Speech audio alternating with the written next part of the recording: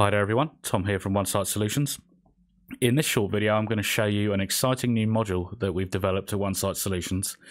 We call it the OSSEasyHistoryExport tool, and what it serves to do is make it very quick and easy for anyone to pull numeric histories, typically with a metadata use case in mind, out of a Niagara station, be it a JACE, a Supervisor or a third-party Niagara-based controller, and generate a single multi-column CSV based upon those histories and upload it to a destination FTP or SFTP server. Now previously this, if you wanted to combine multiple histories, could be 10, could be 100, could be 1,000 into a single multi-column file, the only way to do this, besides a couple of other third-party drivers I know of, was with a lot of complex wire sheet logic. Very time consuming and very fragile due to a lot of moving parts. You'd then have to couple that into a report service file recipient and then another third-party module to send it to a destination server. The OSSEasyHistoryExport module serves to allow you to export any number of numeric metadata style histories as a single multi-column CSV, either manually or on an interval, containing as little or as much data as you want. Send it to a destination SFTP or FTP server on an interval or manually, like I say, in under 5 minutes.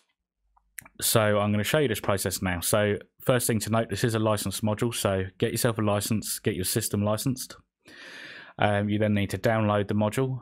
Here I have the zip here. Extract it and drag the modules into your module directory. At this point you then need to restart the Niagara platform service and the station, also Workbench if you've already got it open. I've already done all of that. Once everything's back up and running, make a connection to your station. Now open the palette, search for the OSSEasyHistoryExport module. Drag the component onto the config node and double click on it. Now from the top down we've got some options. First one to concern yourself with is transfer type. This supports SFTP, which is SSH, or standard FTP. This demonstration is going to use FTP.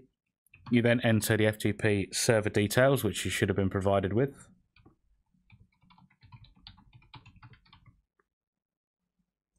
FTP control port is 21.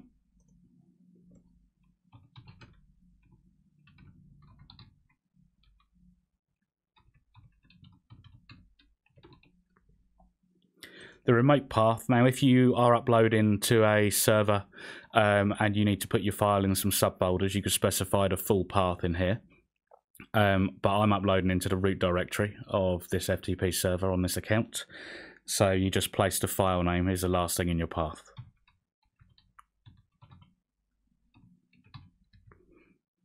Timeout there you can set if you have a bit of a flaky connection or a bit of a slow connection. At this point save. And you need to click on History List. This is a standard discovery window. You can click on Find Histories, and this will display every history within your station. Now, like I said, this works with numeric histories only. You can multi-select using Shift like that, so you could take everything if you've got thousands of meters in here. You can use Control to multi-select if you want to pick individual ones out. I've got a few kilowatt hour histories here, which are real meters, so I'm going to take that one, that one, that one. That one, that one, that one, and that one. And you simply drag into the database window at the bottom.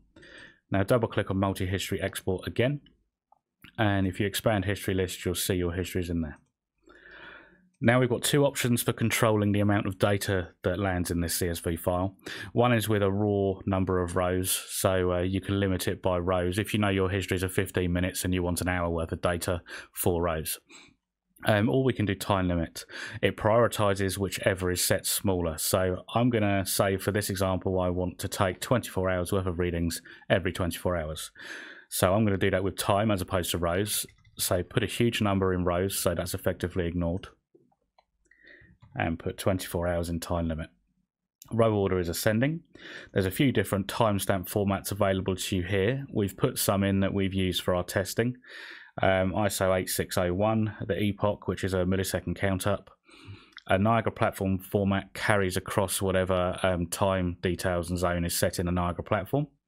and basic, which is a simple timestamp format which we've used for testing against eSite. Timestamp file is an important box because if you are uploading to a destination energy system that doesn't ingest files in real time, it's going to expect there to be a collection of files there for it to ingest when it does. If you're uploading without a timestamp appended, this metadata.csv file will overwrite the existing metadata.csv file that you uploaded previously. Thus, you have the potential to lose data. If you tick the true button on timestamp file, it will stick a timestamp at the end of that file name, meaning it's a new file every time and you won't lose anything. I'm going to set my auto export to true. I'm going to save, and the second I've saved, it's already done its first export. But at this point here, after I just refreshed, you'll see I've now got an update period field appear. So I'm going to select 24 hours in there, hit save, and this has already done an upload. We can do a manual trigger if we'll right click on multi-history export, actions export. So if I just take you to the FTP server in question, and there we've got our couple of initial exports we've done. So if I just download this one,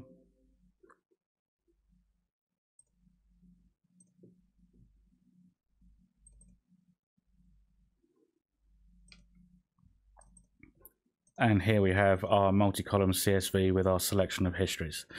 You'll see nice uniform timestamps down the side. Quick note on this, that if you do have the ability to combine histories that have different intervals, so typically you might have 15 minutes or half an hour or a mix of both. This software does a bit of logic in the background if it comes across that scenario. And it takes the smallest interval, so let's say it's 15 minutes, and if you've got half an hour histories in there as well, it'll compare differences, insert blank records, etc., insert duplicate records with no changes, to ensure that you have a uniform timestamp with your multiple meters in it. The cool thing about this piece of software is I've only got a handful of histories here as well, but the process you've just seen is just a matter of an extra number of seconds for you to select hundreds more histories, or 1,000, and you'll generate the same file.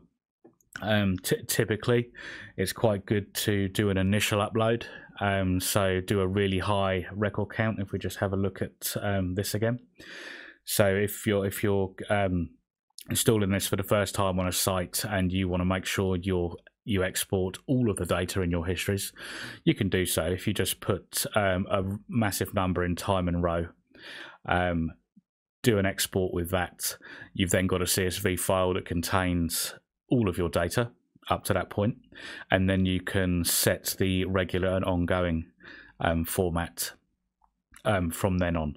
So that wraps this one up, guys. I have to say I'm really excited by this module, because being able to efficiently get mass amounts of metadata in an easy to deal with format, and importantly pushed out in an outbound direction. I know we have tools like Obix and whatnot, but they are inbound based and a bit dated now. But this makes possible a deployment that would have previously took days, and brings it down into 5-10 minutes. So thank you for watching, guys. I've been Tom at OneSite Solutions. Please subscribe to the channel, and I hope to hear from you soon.